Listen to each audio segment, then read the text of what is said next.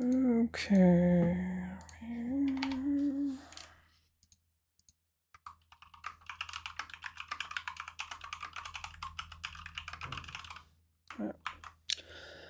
I wrote this a while ago. Somebody may read it. Broken people will never be happy. No matter where you are, what you do, broken people will never be happy. If you want to be happy, you need to get in touch with your soul. You need to become whole again. Happiness is the byproduct of being an unbroken, whole human spirit. How do I get there? This is an individual journey. You can start by praying, meditating, getting in touch with your inner life, or I don't know. That's just some suggestions. Why am I saying this? Because I'm saying this because this is what liberalism does to people. Liberalism breaks people down. It makes people very miserable, unhappy. And this is what creates the spiritual illness. This is why I believe a lot of people are depressed. It's because of the liberal tendency to destroy people, tell them there's something wrong with you. You need to fix society. Because look at all of these injustice. Get angry, get angry. Anyway, I'm not, this is another one I wrote a few days later. What does it mean to be human? Before we can create a society, we need to answer this question. And the answer must be as objective as possible based on the best knowledge that we have. Once we answer this question, then we can go about on the civilizational project. But first, who are we? And what does it mean to be human? What are we doing here on this planet? What is our objective? These are important questions that we have to answer as a collective. Now, this is just my own personal views. I'm not saying this is the truth, but this is what I think. I personally think we are biological robots, slaves imprisoned on this prison planet. We each have a soul that yearns to be free, but is trapped in this biological machine body. I see existence as a prison, so yeah, I don't have much good to say about life, but I could be, this is probably, could be based on my ignorance, because, I think they're lying to us.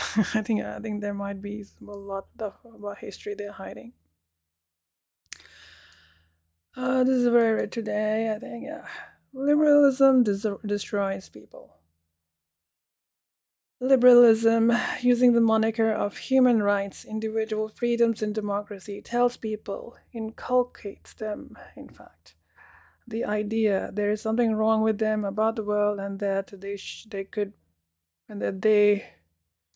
should push for political change. In effect, it creates a problem in the minds of vulnerable people. It preys on the vulnerable people and says, here, liberalism is the solution.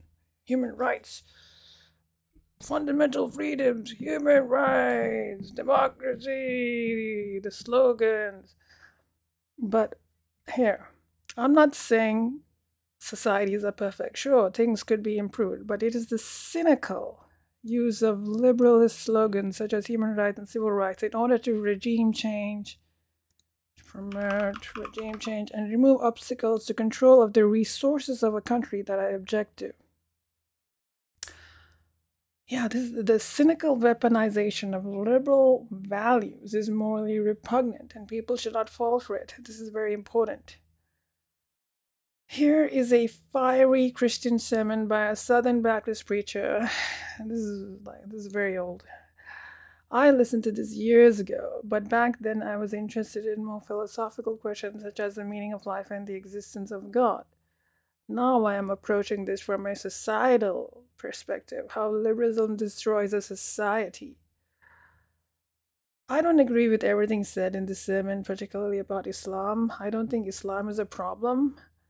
That is another liberal, neo-colonial Western lie. Islam is only a problem when countries like Iran stand in the way of the West's hegemony, another cynical ploy of the neocons. Saudi Arabia, oh, that's not a problem, but Iran is the problem. Why is Iran the problem? Because Iran stands up to the West. Iran doesn't do what the West tells it to do. Yeah, see how they cynically use it. I think this liberal societal destructive project has been going on for centuries. I wonder who brought it here. Was it aliens, fallen angels, Satan, the devil? These things cannot be ruled out. The Elohim from the Bible. I don't. I think we have to keep that in mind, because there might be something going on here. We can't just. Maybe the invasion of this planet happened like during the time of the Industrial Revolution. Who brought all of that stuff in here? Maybe it wasn't. Some aliens might have done it. Some the technological advance, the Ahrimanic spirit, the push towards AI and the robots. Maybe we are being invaded by some kind of an anti-human force. This is why I'm saying liberalism is anti-human, because maybe this liberal idea, which has been centuries in the making, maybe it's a force that is brought by aliens to brainwash us and then to destroy our societies, to genetically modify us. Maybe there is some truth to this. I'm not saying it's completely true, but maybe this is. I'm sort of looking at something. Maybe there's something here. At the risk of people accusing me of being a hypocrite, let me just say that I'm not a Christian. I'm just analyzing the problems of society as I see them. I don't know what the future holds. I think there might be a future utopia somewhere out there. Let's call it liberalia,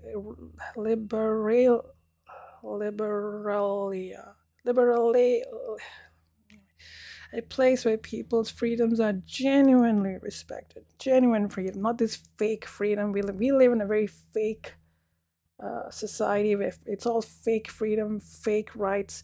There's nothing is real. There's no reality of the freedoms in here. It's all just a mirage, a charade, a stage. But maybe there's a society where these are genuinely respected and promoted and are not cynically employed to advance various power agendas of maniacal elites. Maybe such a place does exist, but perhaps only in our minds. In reality, it seems to me we should always be on guard against those who want to usurp power for their own nefarious ends.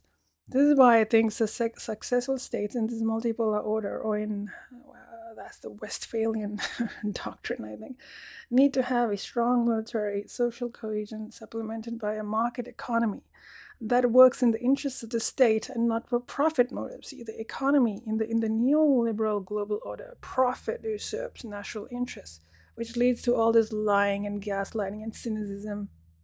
They're destroying democracy, human rights, because now it's not about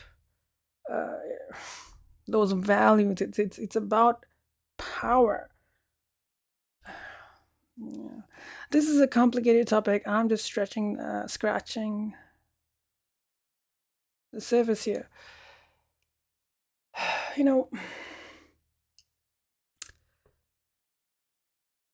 It's unfortunate that these idiots pushed us. They had an opportunity to do the right thing. After the Cold War, America had an opportunity to set an example as the shining light on the hill, or whatever that phrase is, to set an example for other people, for other countries to follow.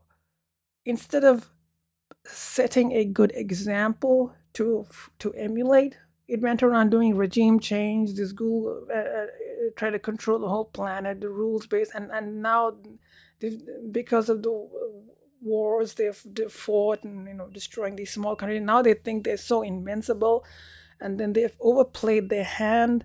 They thought they could do the same to Russia, and that failed, and now the things are just blowing up on them. They brought they bought into their own propaganda of being invincible. the greatest country in the history of the planet, and now it's falling. Now they're falling flat on their face.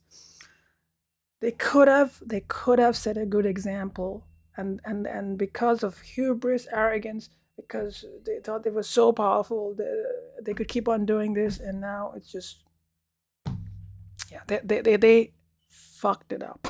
Okay. And now this it's gotten so bad that they don't even hide it anymore. They don't even hide the fact that they're cynically employing liberal ideas to promote regime change. It's look at what they're doing in Georgia, trying to look at what they did to Ukraine with the whole garbage Maidan when they and now look what they're trying to assassinate leaders of countries, like the Turkey, and I even heard Saudi Arabia there was a attempt, and now in Slovakia. Look at these people are losing it. There's a lot of global instability. They're trying to maintain their hegemony, the rules based, but the people are waking up and they're saying, no, actually, you guys are just nuts. You guys are just interested in maintaining your power. They failed. They fail. Yeah.